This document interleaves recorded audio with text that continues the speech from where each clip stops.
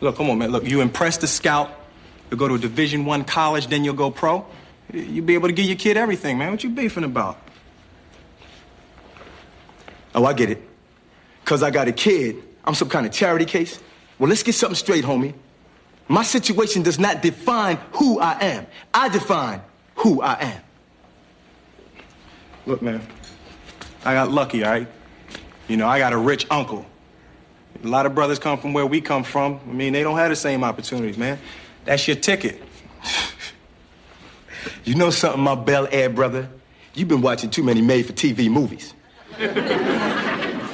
Hey, look, man, I'm from Philly. I know it ain't easy to make it. What, to make it to the pros?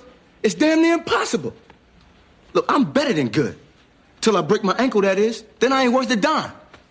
I'm not dependent on this. I'm dependent on this. My b-ball scholarship is going to get me a free education in engineering so that I can provide for my family with my mind. Well, you don't even want to play pro? Yo, I ain't no fool now.